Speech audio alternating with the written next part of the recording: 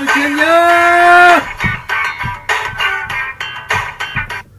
Hello everyone, welcome to another edition of Sector 5. I'm your host, as always, Kerry the Hangman Heinzman. With me we have Bo, the Crusher Becker, here to give the fifth,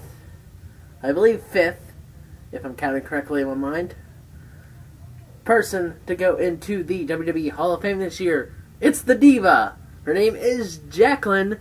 She is from Dallas. And she debuted Summer of '98.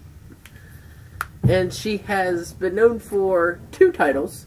She was women's champion twice. And then she also held the Cruiserweight Championship. Now, interesting thing with the Women's Championship, if you remember last year, the Diva that went in last year, blanking on the name on top of my head, Alondra, something like that.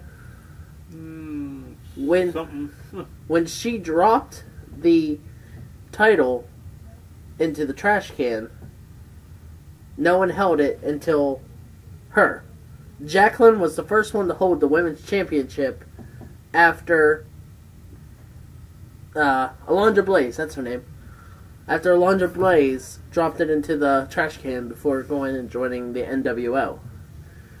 When she won against Sable September 21st of '98 to win the title. She held it until November 15 of '98 when she lost it to Sable. And then the next time she held it was February 3rd of 2000, where she took it from, I'm going to butcher the name, Hervina, Hervina, and she lost it to, ironically, Stephanie McMahon, with the assistance of D-Generation X.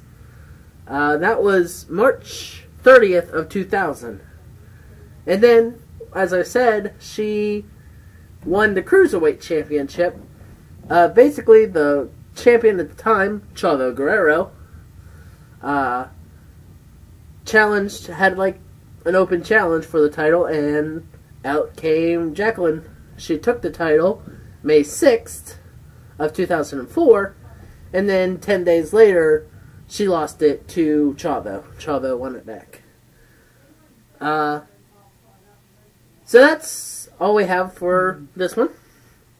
Watch out for the next one, which I know who it is currently, but you'll have to wait for the next one to find out who it is. So as always, I'm Kerry the Hangman Heinzman. He's by the Crusher Becker.